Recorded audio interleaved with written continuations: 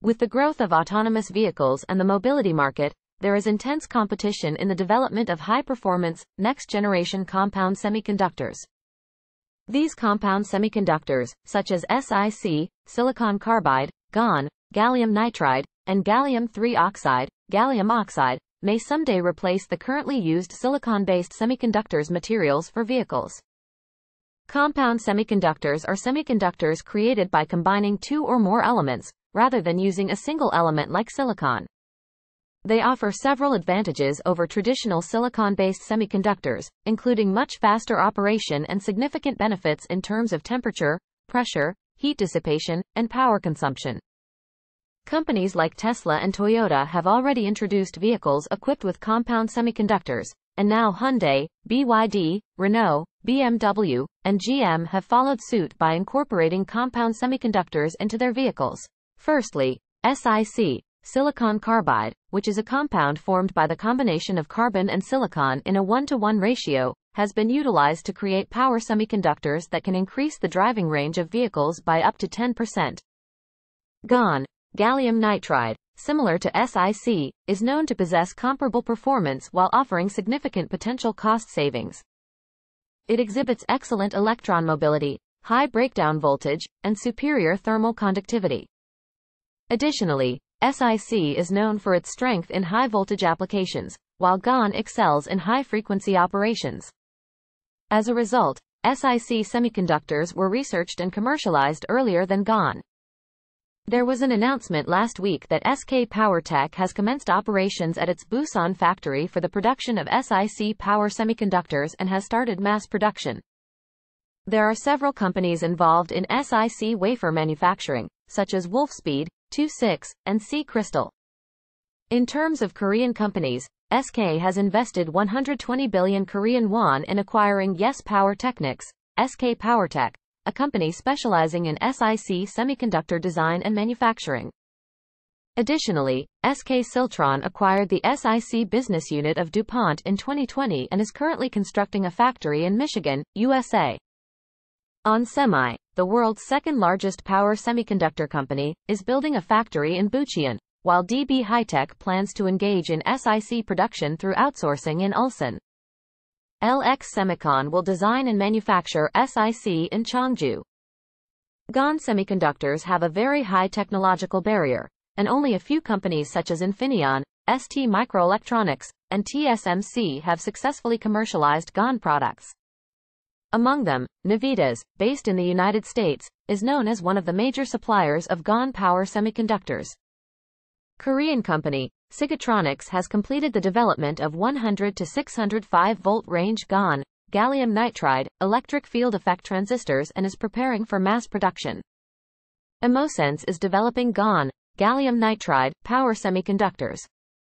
Pro Semiconductor has successfully achieved mass production of high-voltage GaN semiconductors, while RFHIC has developed and supplies GaN, gallium nitride, transistors. IV Works is producing GaN, gallium nitride, epitaxial, EPI, wafers. Epitaxy is a process of growing a thin layer on a substrate to give semiconductor materials conductivity. There are only a few companies worldwide that produce GaN EPI wafers, including Wolfspeed and Sumitomo Chemical. In addition, among major corporations, SK Siltron has entered this market in partnership with IQE from the United Kingdom, while LX Semicon and DB HiTek have also made their presence in this field. Gallium oxide, considered an ultra-wide bandgap semiconductor because it has a wider bandgap compared to SiC and GaN. The bandgap refers to the minimum energy required for electrons to move within a semiconductor. A wider bandgap, or a larger energy difference, allows for operation at higher temperatures, voltages, and frequencies. Gallium oxide offers several advantages over SiC and GaN.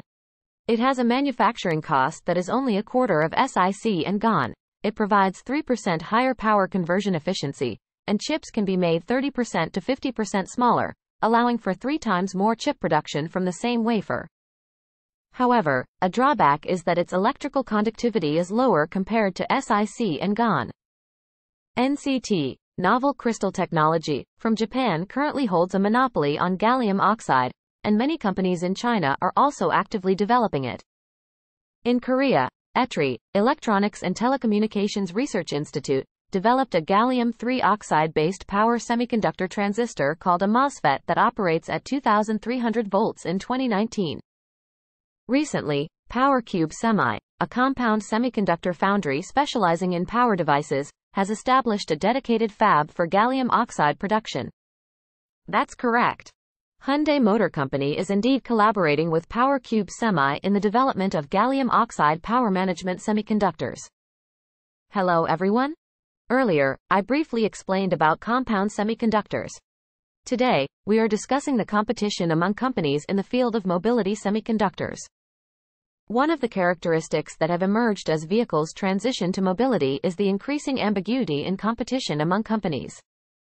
It has become difficult to distinguish who the competitors are. Nevertheless, there is no doubt that the company leading the mobility semiconductor market will also dominate the overall semiconductor market. Samsung Electronics is supplying memory semiconductors to major automotive companies such as Audi and BMW.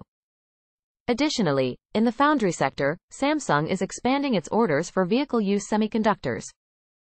Samsung Electronics has been producing chips for Tesla, starting with 14-nanometer process technology in the past.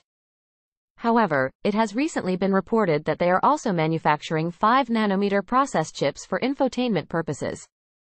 In the previous year, Telechips, a company specializing in vehicle use semiconductors, independently developed an MCU, microcontroller unit, that was subsequently outsourced for production to Samsung Foundry.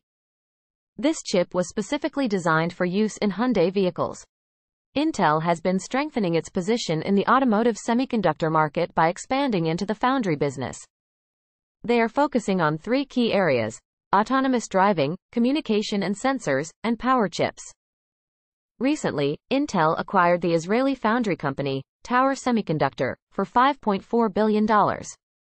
They also have plans to establish an R&D center and a foundry design center in France, as well as invest 6.2 trillion won, approximately $5.5 billion, in constructing OSAT, outsourced semiconductor assembly and test, facilities in Italy. Additionally, they are planning to invest 16.4 trillion won, approximately $14.6 billion, for expansion in Ireland. In 2020, Intel acquired MoveIt, a service-based mobility solutions company, for $900 million, as part of their mobility business. MoveIt provides a comprehensive mobility service that combines public transportation, bicycle sharing, and scooter calling services. SK hynix received ISO 26262 certification, which is the international standard for functional safety of automotive semiconductor products, in 2021. The certified product is an 8 gigabit LPDDR5 chip, which is a high-capacity, high-performance, low-power memory semiconductor essential for autonomous driving (ADAS), advanced driver assistance systems. In the future, there are plans to expand the lineup of automotive memory products to include UFS, universal flash storage, and HBM, high-bandwidth memory. A few years ago, SK China invested $600 million in Horizon Robotics, a Chinese AI semiconductor company specializing in autonomous driving platforms. Micron Technology is ranked as the third largest memory semiconductor company, and it has achieved a significant market share of 55% in the automotive memory sector. Micron Technology recently released the industry's first low-power DDR5 DRAM, LPDDR5, and they are collaborating with Volocopter, a pioneer in urban air mobility, UAM. Infineon Technologies, based in Germany, is a company that was spun off from Siemens in 1999. They have a product portfolio consisting of 4 categories: automotive semiconductors, industrial power control semiconductors, power and sensor system semiconductors, and connected security system semiconductors. That's correct. NXP, headquartered in the Netherlands, was spun off from Philips in 2006. They are a leading company in the field of microcontrollers, MCUs, and hold a market share of nearly 20%, making them the top player in the industry. Renesas Electronics, based in Japan, is a company formed through the merger of Hitachi's semiconductor division, Mitsubishi Electric, and NEC's semiconductor business unit in 2003. In the field of mobility, they specialize in manufacturing low-voltage, cost-effective, high performance, high efficiency, and high power products used in various vehicles such as e-bikes, e-scooters, forklifts, and hybrid electric cars. ST Microelectronics is headquartered in Geneva, Switzerland, and it was formed through the merger of Italy's SGS Microelettronica and Thomson Semiconductors, the semiconductor division of Francis Thomson. They manufacture automotive semiconductors, ADAS, advanced driver assistance systems, image processors, ADAS radar solutions, automotive MCUs, microcontrollers, audio power amplifiers, and automotive SiC, silicon carbide, components. They are also developing and planning to release a new Stella MCU specifically designed for electric vehicles to reduce charging time and increase driving range. They have joined as an anchor partner for the startup Autobahn and are supporting innovation startups in the mobility sector. Texas Instruments, TI, is a leading analog semiconductor company headquartered in Dallas, and it is also ranked within the top 5 in automotive semiconductors. They supply semiconductors for ADAS, vehicle electronic control units, powertrain systems, infotainment, and clusters. To meet the increasing demand for automotive semiconductors, TI recently acquired LSI Corporation based in Utah for $900 million. Additionally, they have begun construction on a new 12-inch fab in Sherman, Texas, to address the growing demand in the automotive semiconductor market. NVIDIA considers its automotive business as an AI business. Hyundai Motor Company is also applying NVIDIA Drive, which provides autonomous driving capabilities, to all vehicles launched after 2022. They are supplying their Drive Orin, an SoC, system on a chip, used for ADAS and autonomous driving, to Chinese electric vehicle company BYD and US-based Lucid.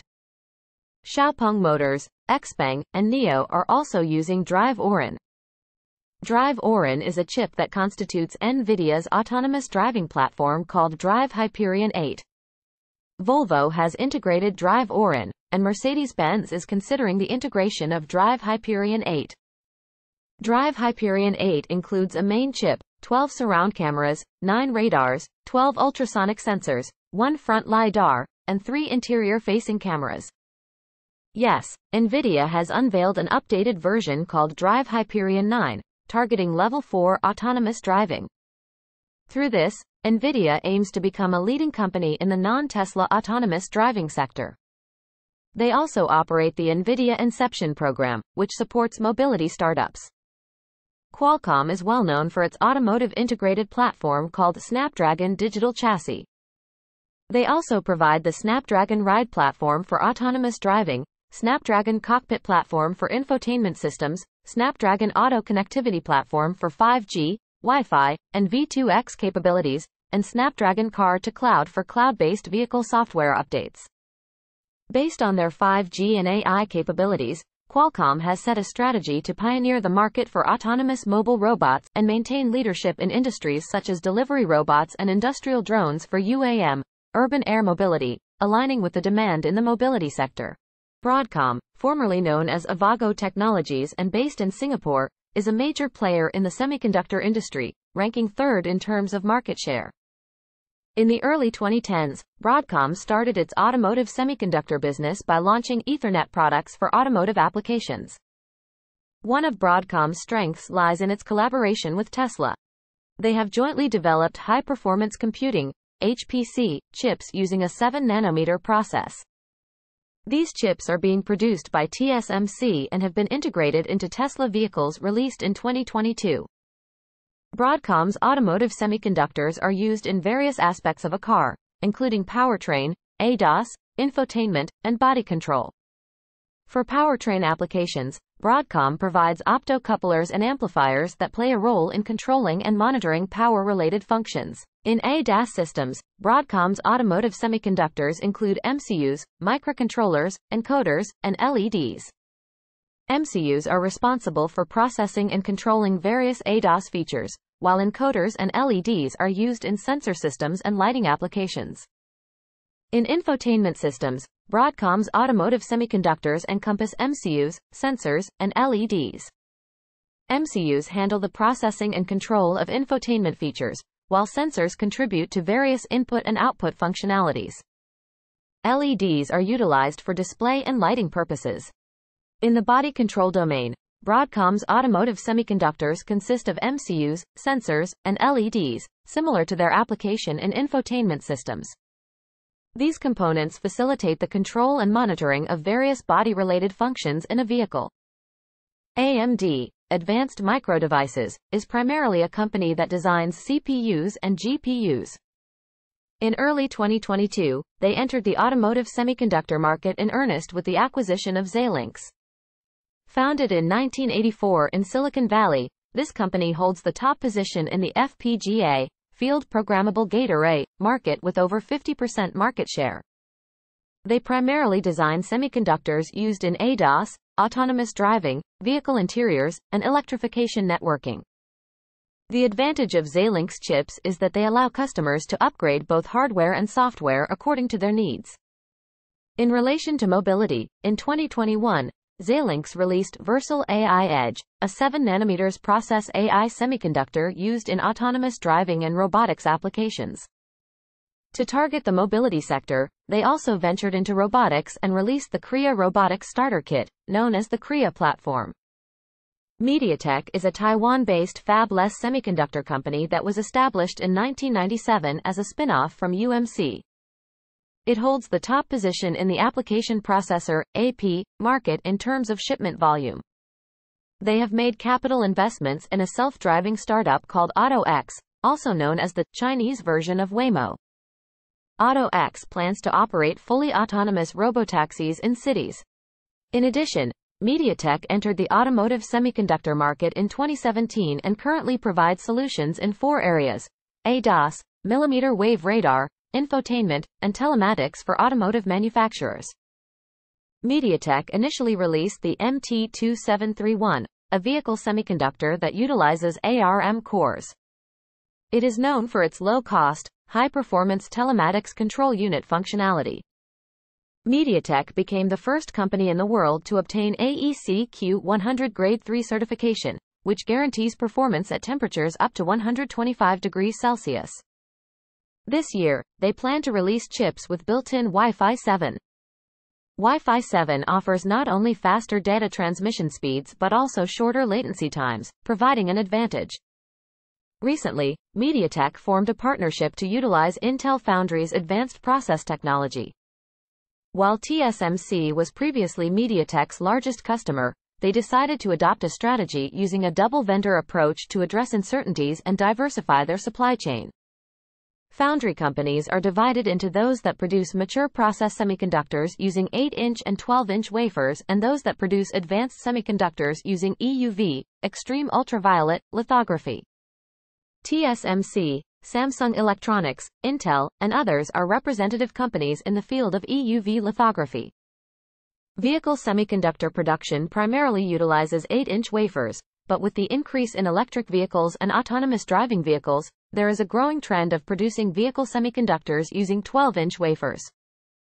TSMC is the leading semiconductor foundry company and they specialize in manufacturing MCUs, microcontroller units, for major customers such as Infineon, NXP, ST Microelectronics, and others. They also receive over 90% of the orders for high-performance vehicle semiconductors using EUV, extreme ultraviolet, lithography, including from companies like NVIDIA and Qualcomm. TSMC produces approximately 70% of the global vehicle semiconductors. As mentioned earlier, they are constructing semiconductor fabs in Nanjing, China, Kumamoto, Japan, and Arizona, USA. They also have plans to build fabs in Dresden, Germany, and Singapore. They have collaborative relationships with companies like Toyota and GM, and it is anticipated that they will also produce AI semiconductors for future Apple cars, which will be used for autonomous driving. UMC, United Microelectronics Corporation, is a semiconductor foundry company based in Taiwan. They manufacture image sensors, power semiconductors, DDI, display driver IC, MCUs, and other products in their 200mm, 8-inch, fabs. They have plans to complete the construction of a fab in Singapore by the end of 2024, and they are also building a 28nm fab in Tainan, Taiwan. Samsung Electronics has entrusted UMC with the production of older generation semiconductors, and they have also invested in the Tainan fab. This fab will utilize 8-inch wafers and a 28 nanometers process to manufacture power semiconductors, display driver chips, image sensors, and other components. GlobalFoundries is a company that was spun off from the manufacturing division of AMD, a US-based company. It competes with UMC in the market. They produce various chips and MCUs for ADAS. They are establishing or expanding fabs in the United States, Germany, and Singapore. Additionally, in collaboration with ST Microelectronics, they have decided to construct a 12-inch fab in the Crolles area of France. Having a process stuck at 10 nanometers is considered a disadvantage. However, GlobalFoundries has managed to secure a substantial customer base including companies like Ford, BMW, Bosch, Volkswagen, NXP, and Infineon. Thanks to these strong customer relationships, they have already secured 4 years' worth of order volumes. SMIC, Semiconductor Manufacturing International Corporation, is the largest semiconductor foundry company in China, but it has faced sanctions from the United States. It is a company that President Xi Jinping has placed national importance on, and the largest shareholder is a state-owned entity. China has thousands of fab-less companies, so its growth is primarily driven by a strong domestic market rather than exports. SMIC is currently constructing an $8.87 billion fab in Shanghai as a joint venture. It has recently achieved success in the development of a 7-nanometer process. It has been reported that SMIC has succeeded in developing a 7-nanometer process, and there is also news that they are working on the development of 5-nanometer and 3-nanometer processes. DB High-Tech specializes in manufacturing over 20 types of semiconductor chips for power motor-driven infotainment systems, covering areas such as system power connectivity, battery management, engine control, vehicle dynamics, and safety. They are also developing SiC and GaN semiconductor process technologies. LX Semicon is the leading domestic fabless semiconductor company in South Korea, ranking around 20th globally. To reduce business risks associated with excessive dependence on display driver IC, DDI, they have entered the automotive semiconductor market. They are developing SiC, power, MCU, display, and battery management system semiconductors. In 2021, they signed a development agreement with MS for 3D flight time distance measurement sensing systems. Recently, they acquired a stake in ClipChamp, a leading automotive semiconductor design company, becoming a major shareholder. They are also considering the acquisition of Magnachip, a semiconductor design company. Jeju Semiconductor is a fabless semiconductor company specializing in memory semiconductors. Approximately 80% of its employees are engineers. In the fabless memory sector, it ranks fourth after ESMT and ISSI in Taiwan, and GigaDevice in China. Jeju Semiconductor plans to focus on the growth of automotive semiconductors, aiming to increase their share to over 50% of total revenue. They have already supplied memory components for Audi vehicles. They develop various products such as MCP, multi-chip package, DRAM, and NAND flash, and also provide packaging and testing solutions as part of their post-processing services. Jeju Semiconductor's automotive memory is used in various applications related to vehicle-to-everything, V2X, communication, such as the emergency call system, eCall, and roadside units, RSU. They have also recently embarked on the development of next-generation, high-reliability intelligent memory semiconductors known as processor-in-memory, PIM.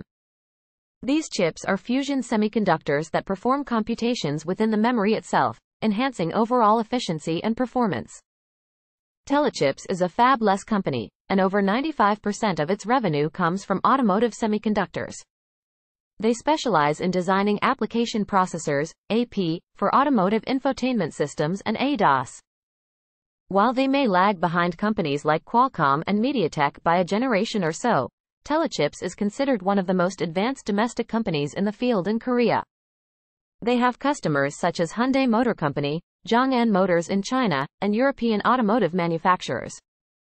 Additionally, they have successfully developed MCUs and entrusted their production to Samsung Foundry. ClipChamp is developing a vision processor prototype called N-Dolphin, which incorporates an NPU, neural processing unit. This chip utilizes deep learning for processing camera data in ADAS applications and is intended to be integrated into autonomous vehicles. Above Semiconductor, which became independent from Magna Chip in 2006, excels in MCU, microcontroller unit, design.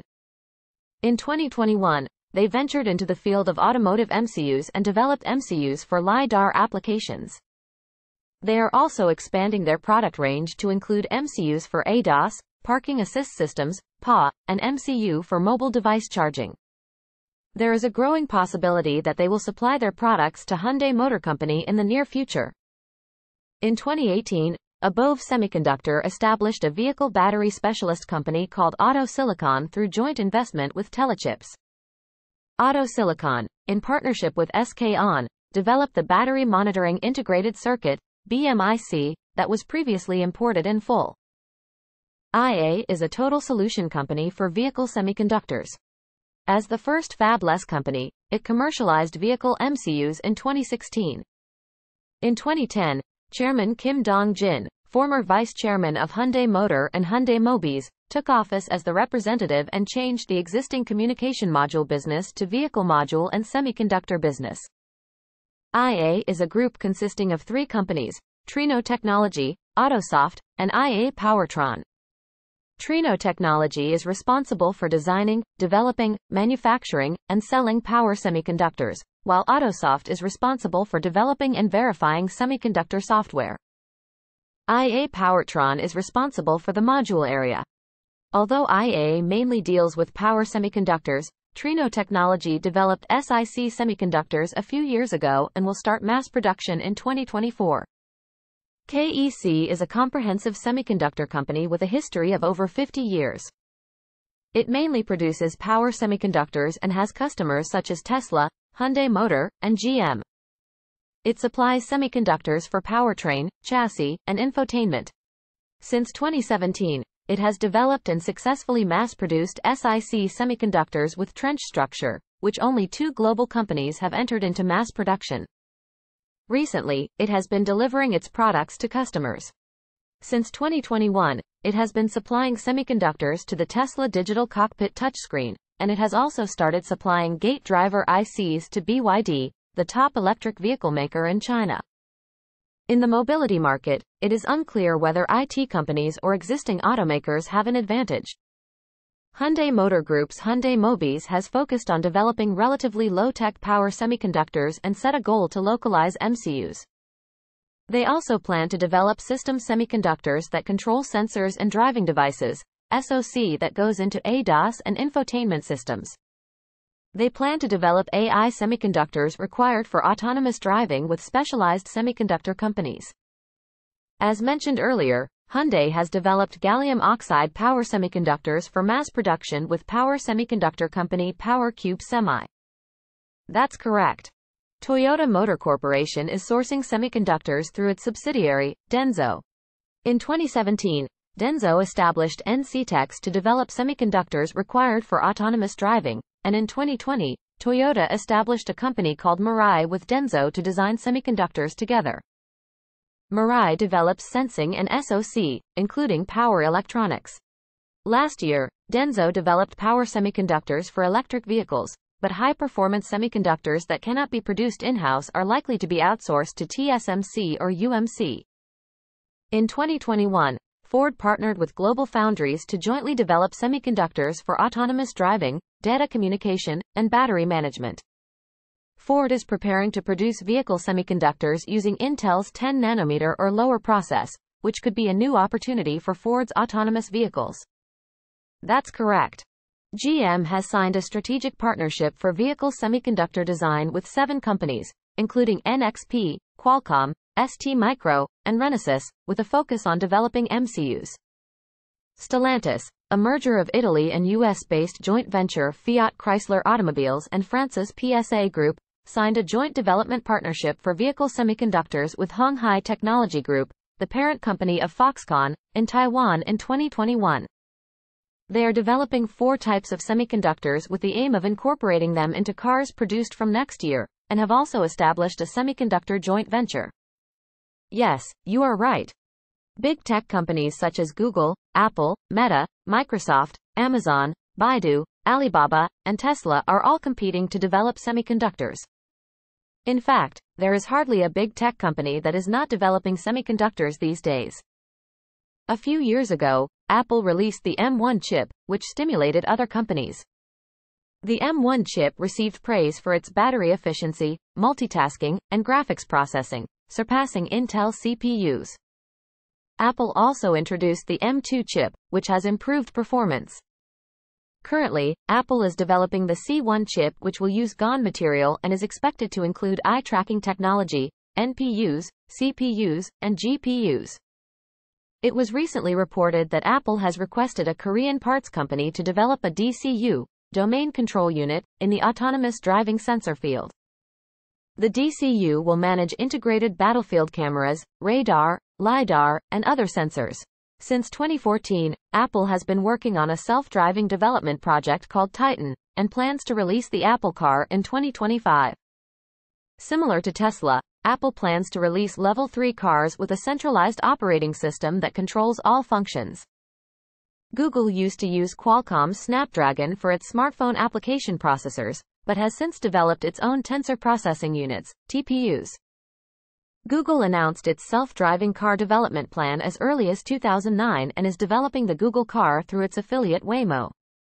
It appears that chip production will be carried out using Samsung Foundry's EUV process.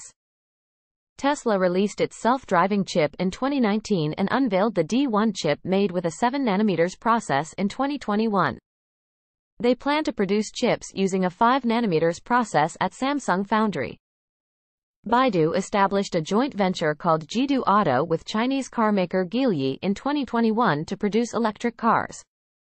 Baidu, which is at the forefront of autonomous driving technology development, unveiled the Apollo RT6, a Level 4 autonomous taxi in 2021.